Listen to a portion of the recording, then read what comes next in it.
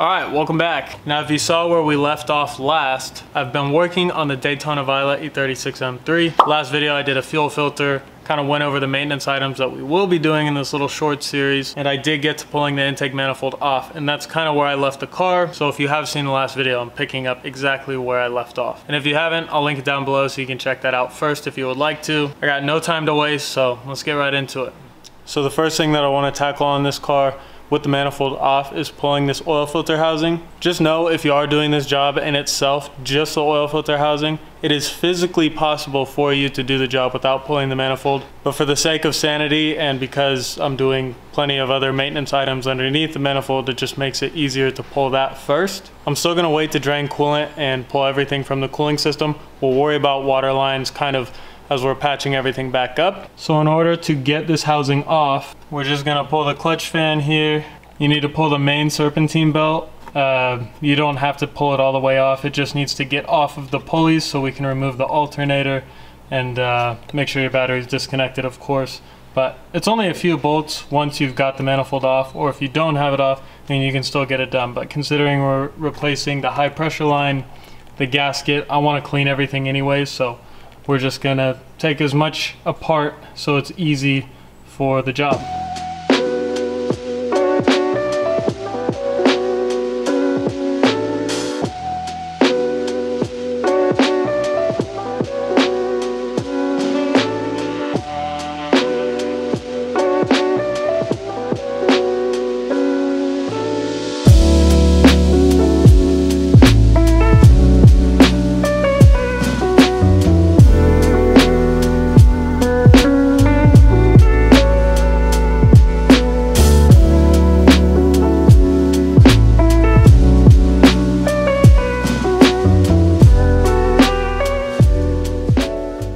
Okay, so as you may or may not be able to see, I have the alternator off, so we have an open area to work with, and now we can really get a better look at how much oil seepage we have. And this high pressure line is completely soaked, so I'm gonna get that off next. So we need to pull this off, and then I'll work on pulling the housing off. Housing is ready to come off. Just need to disconnect the power steering pump from this main bracket on the oil filter housing, and then this thing can come right out.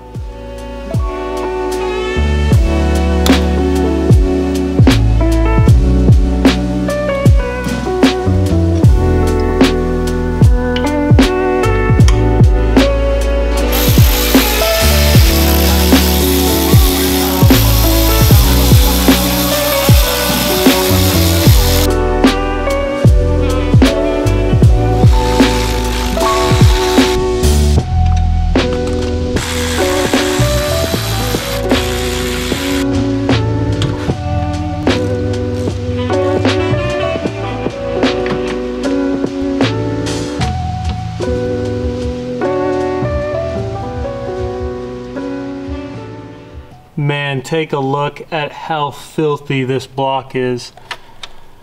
From the block down to the pan, even the rack down there is just covered in grease. As you can see, you do have to take the power steering pump off. It's a few bolts. I would normally zip tie that up to something to kind of support it, but given that we're replacing the high pressure lines, I don't really care. But yeah, here I am being the one that preaches, you know, maintenance is key, and my shit looks like this. I've had this car for 3 years, yes, and I should have gotten to it, but this car, I think, has lived a pretty hard life before me. So basically just catching this thing up to all the maintenance that it deserves.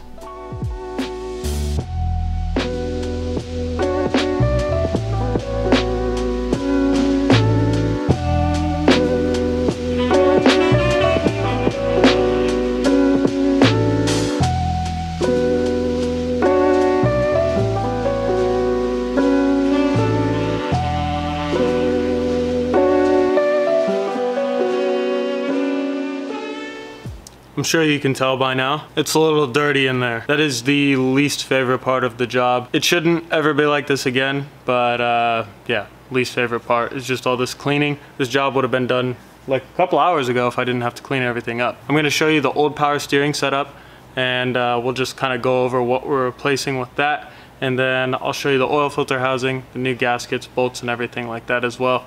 And we'll probably clean this up and start to reassemble everything. If you're gonna overhaul the power steering system, you might as well do the oil filter housing gasket and vice versa. It's just they're both kind of messy and they're in the same area, so you might as well knock them both out. So as you can see, we have quite a bit of room in here now that the power steering reservoir is out. The block is a little bit cleaner now that I've sprayed some degreaser on it. There's still quite a ways to go. I'm gonna get under there, try and clean the rack up a little bit. If I could and I wasn't on a time crunch, I would just pull this entire engine out. That would make the most sense to get it as clean as possible. So I'm gonna just do the best of my ability, do it while it's in the car. I have cleaned the oil filter housing as good as I think it's worth. If you buy a power steering kit, likely you will be replacing all of this aside from the pump, of course. So you'll have all of these components, won't need to worry about cleaning all this stuff up. You should additionally have the line that comes out of the rack that is still in the car. But generally speaking, if you buy a kit, you'll have everything you need. So as soon as I'm done cleaning this up, it'll be time for reassembly. But I have a lot of cleaning to do, so we'll see how long that takes.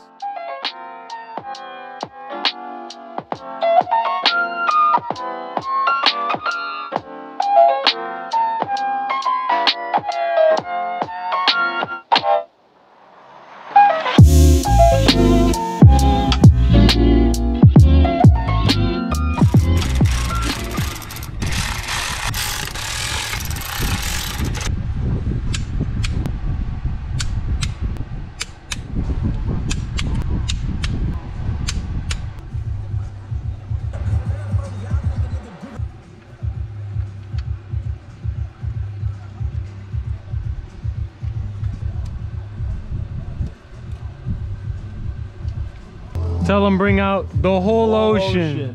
Hey bro, you think you can spot me on this? What you got, bro? I'm gonna bring this up. Yeah, where does it mount? It mounts to the engine arm right there. We have to line that up. These never really fit super sick, so you kind of have to bend this, or I have to bend this return. Oh, I had to do that, yeah. Call me Cinnamon Toast Crunch. Call me Cinnamon Toast Crunch. Cinnamon Toast Crunch. Is Roblox. Life. Roblox. That's gotta be the 20 right there, too. Alright fellas, trombone is mounted. Holy shit, this rack is disgusting. I don't hear that very often. Let's go golf. Dude, how you got it so good? Dude, I don't even know. I'm keeping stack with you right now. Bro is locked into the let's go golfing. The let's go golfing lore? Yeah. Bro, what the fuck? Hey yo, this shit was silver underneath. That's crazy. This is BMW's natural rust prevention though, doing its work.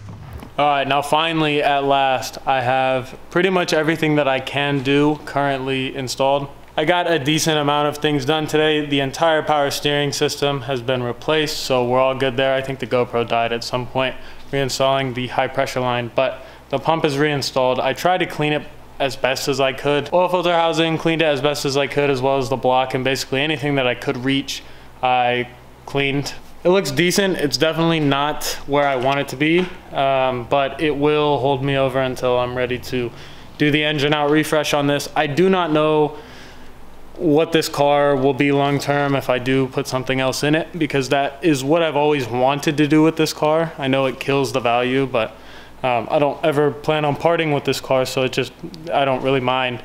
But yeah, there's a bunch of different things I'd love to do with this car. So I've done pretty much everything that I can do currently. I still do not have the radiator, and I still do not have my thermostat.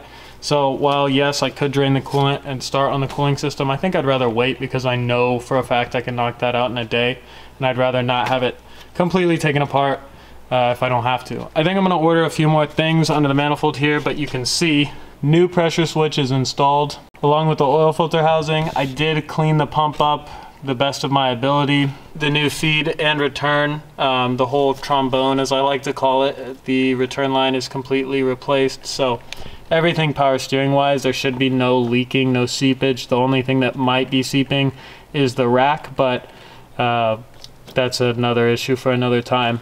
I just uploaded the first video in this part series, and it's been doing really well, so thank you for supporting these videos. If you like this kind of stuff, consider subscribing. It really helps me out, but the support has been really good recently, so I really appreciate it. But yeah, that's gonna wrap up my day here at the shop. I don't really have anything else to do, so I'm gonna get home, get to ordering, and I'll see you guys next.